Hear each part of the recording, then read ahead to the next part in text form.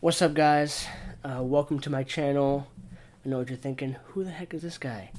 My name is Jacob. I also go by IntrospektiveFPV. I'm a newer drone pilot, but I'm fully committed to making drone my full-time gig. And so this channel is about how I go from being a grocery store clerk, which I've been in the grocery business for 13 years now, to doing drones full-time.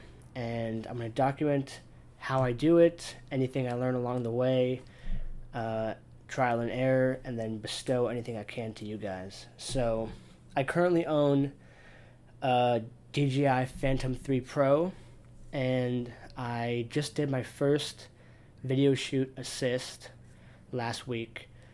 And there was a director, there was a local musician at a basketball court, and I was there to do the drone shots. And three things stood out to me that three things stood out to me that were a little nuanced. I didn't quite realize were a thing until after the fact. First thing I learned, arrive early and prep your gear.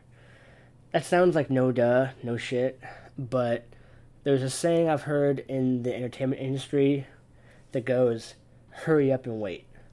And that's kind of what it feels like. I got there early, and you know hip-hop artists, they're known for being late. This was no different. So I thought at set time, there was going to be a bunch of people there. No one was there. I was first to show up. People started trickling in, and my drone batteries were fully charged. I got my drone set up pretty quickly, but when they start shooting and when they need you, it's going to go from you sitting on the sidelines to the music starts and you're going in 30 seconds.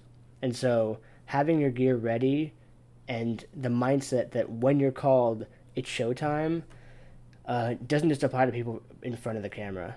And I didn't quite understand that, that when you got to go, you got to go.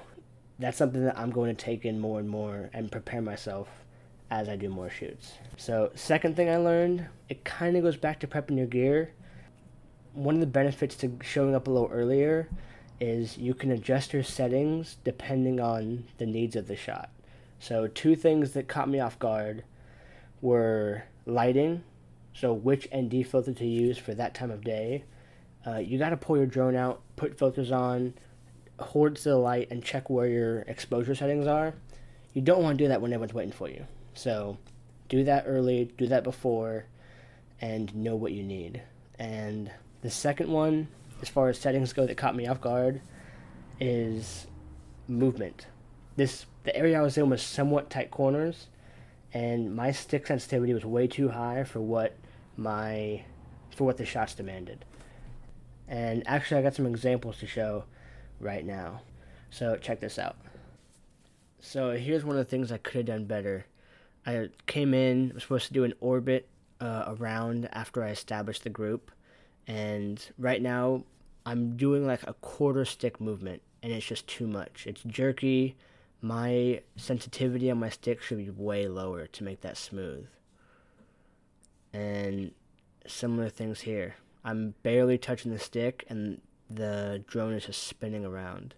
So I think this last clip is a little better, but only because the movement's less. If I had my sensitivity down to about half, I could move that further, still do more, have more room to play with, and be okay. Those things definitely will make a big difference in the future for when I'm doing shoots. The third thing I learned is you are also a director.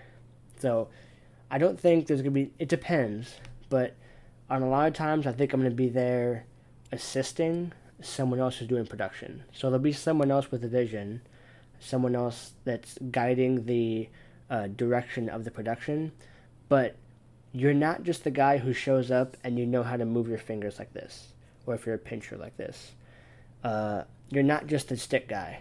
You're not just the pilot. People aren't paying you necessarily to be a pilot. They're paying you to get the shot. And they may have an image in their head of what they're looking for, and you have an image of how you can capture that shot, but you have to then speak to the people as far as timing and placement, and when my drone goes up like this, I need you guys to do this. You have to give them necessary info and direct them to make sure that all those pieces come together. And going in, I thought that I was just going to fly. Like, this is going to be great. I'm going to get some good experience. This is a non-paid project for me. I'm going to get some experience. I'm going to get some good shots. I'm just going to show up. I'm going to buzz around, and people are going to do cool shit. Well, the best shot of the day was the only time that I stood out of my comfort zone and told people what to do in that moment. And we were reenacting a scene from The Fresh Prince, actually. And let me show you exactly what we did, right? So, if you remember the intro to The Fresh Prince, Will Smith is on the basketball court.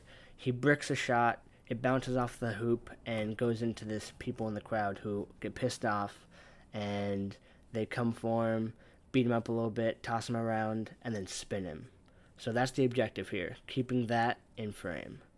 So, chucks the ball, fight ensues, and then he picks him up and spins him.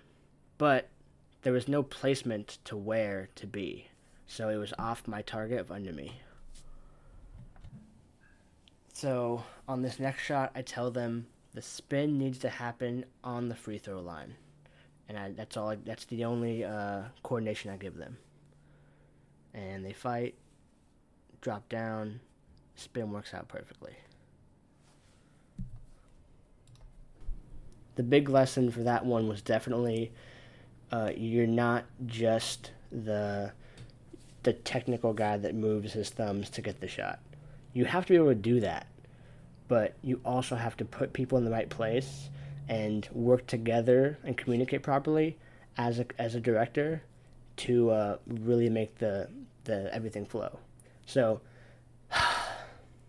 that's something that I have to work on being a good pilot already, which I'm nowhere near where I want to be or should be to get the shots I want. But I also now really need to work on my communication skills. So being able to stand in front of a crowd and they're just staring at me, which always makes me feel like, ooh, get the butterflies, and be able to communicate effectively and get my point across and have them listen and follow in time.